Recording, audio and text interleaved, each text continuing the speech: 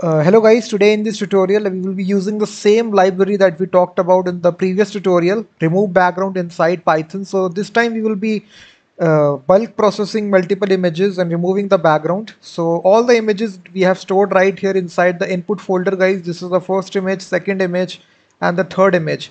So let's suppose you have a folder of all the images that you want to remove background at once. Bulk processing script inside Python using this module which is Rembg. This is very easy. We have basically built out this Python script which automatically one by one it will process the first image, second image, third image, and then it will create an output folder, and one by one it will store all the images by removing the background. So now let me run this Python script and tell you how it is done. So python app.py, so just look at in the left hand side, it will create the output folder, and one by one it will remove the background removed, and you can see that. So it is processed all these three images guys one by one, and it has created, this is the first image, it has removed the background here, you will see that. This is the second image, you can see that, and this is the third image. So you can see how easy it is to process a complete list of images which are stored in a single folder, and one by one this Python script will process the first image, second image, third image. It will remove the background and it will create this output folder. So we will try to build out this functionality from scratch. So let's start this tutorial. So just make this app.py file guys. So make sure that you have Python installed, and then install this module pip install rembg. So this is basically this module guys, which is a open source module. If you can even search on Google what I am talking about, rembg. This is a Python library or module which allows you to remove background from images. It's not a paid API, it's a fully fledged free tool or library which is built by a series of GitHub developers. And now in order to build out this, we need the operating system module, and we need this remove background library. From this we will import the remove method, and here guys we will define a method remove background, and here we will provide two arguments. First is the input directory and the output directory. So inside this function guys we will basically define our logic. So here now to call this function it's very easy. We will basically write a print statement hi. So now to call this function guys we do need to provide the input directory here. So input directory, you just need to name the directory, so where all the images are present. So we are storing all the images inside the input folder, and we don't need to create the output directory, it will be created automatically. And here we also need to pass the output directory,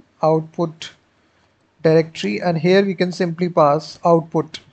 So this is a name. So now we can simply call this function guys by providing these as arguments. So remove background, and then we will pass the input directory and the output directory. So that's it. So now we are calling this function guys. So now inside this function basically we do need to create a directory with the help of make directories output directory. So here we will say if the directory already exists, in that case don't create it. So if the directory doesn't exist, then only we will create this function, create the directory. So after this guys we will basically get all the image files which are present inside the input directory. So here we will use the list directory method here. So this will get all the images which is present inside the input directory, that is passed here, input underscore directory. So here we will simply run a if condition here, if f ends with. So this will only get all the files which are ending with either .png or .jpg. So this will be the simple logic here, because the image file extension is only png and jpg. We don't need to process other than image files. So extension here .png, .jpg, and third one is .jpeg. This is the logic guys, and this will not present, it will store all the image files inside this array. So now we can simply run a for loop for image file in image files. So inside for loop we will first of all get the input path here by operating system path join, and here we will say input directory image file. So we will get the input path, and now we need to construct the output path, guys. And here for this again we will use operating system path join and output directory image file. And here we will define the logic. We will open this input path as read binary and as fn, and again we will open the output path. So this is just the logic to basically remove the background. We have studied this code in the last video. So after we do this, we just need to store the image data by reading this. So we have this read method, and then we will output data. We will call the remove method. So we are calling this remove method from this library, guys, that we imported, and then we are simply removing the background and we are storing it inside output data.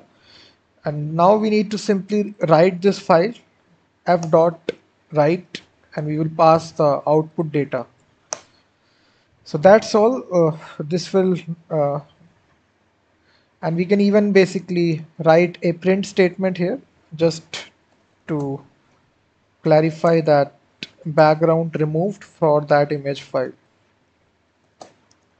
So we can simply have output path.